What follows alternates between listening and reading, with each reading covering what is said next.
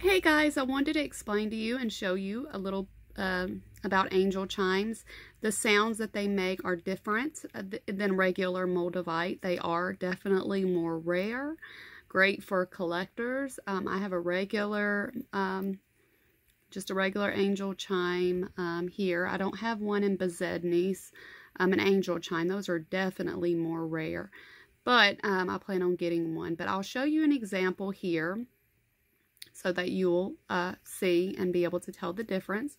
Some people are sent angel chimes and don't realize it until they drop it on something hard, and then they realize they have an angel chime. And I find these boogers really slippery for some reason too. I think it's just you know, they often come in stick forms or stick shapes, but you can find them in all shapes. This one's kind of a stick shape that I like. And they often look more glassier or harder for some reason, the more premium-like. To me, that's just my opinion or my thoughts on it, but I really like them. So I'll show you this piece here. They sing to you this really pretty ringing sound. So a regular moldavite will just tap. And another one for an example.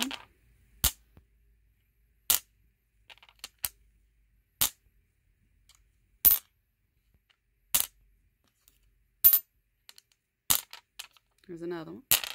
And the smaller ones and the certain ones with certain shapes, it'll double tap, triple tap, or roll because of how small they are, like this one and this one. So it's kind of rolling down there. You know, they all can tap a little different, but it just does not sing. It doesn't have that ringing sound. So there is a distinguishable difference. And like I said, they kind of, sometimes they'll, some will ring just from kind of rubbing them in your hands. This one's smaller, so it doesn't do that. But it does kind of chime against my rings, especially if I'm wearing a lot of rings. I can show you how this one looks in the light, too. It's really pretty. I like this piece. And I got this one from Rusty James at Throwing Stones. Thank you, Rusty. I appreciate this beautiful chime.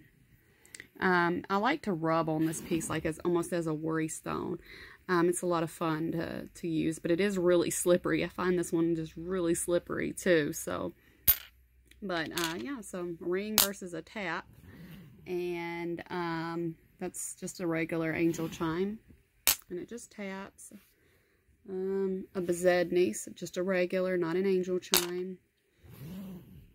Very, very pretty. Thank you, Jeff, for this piece. I absolutely love it. And then this is just a regular one, too. So there's just a few an example. I won't grab them all out because, but as an example, it's really good to have one, at least one in your collection. Some people claim that they are more powerful because it calls upon the angels.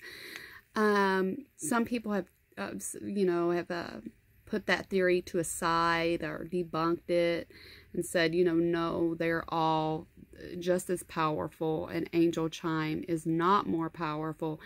I'm not sure if you have any experience you want to add with it, but that's just some people's, what some people have said.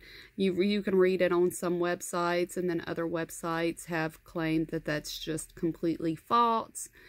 I think they are all equally as powerful. I just like the way the angel chimes, certain look about them, just a little different, little almost like more premium of a feel. And I really like, they say it's formed where the liquid hardened into glass, like it melted and cooled so fast that it has this, that's what calls chimes. And there are maybe 1 to 3 chimes per 1,000 moldavite.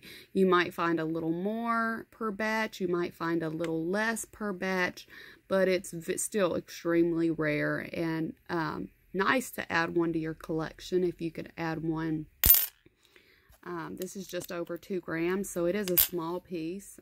It's not big or anything, but it is, as you can tell, it's good enough to hear it ring, and it's nice, and I enjoy it.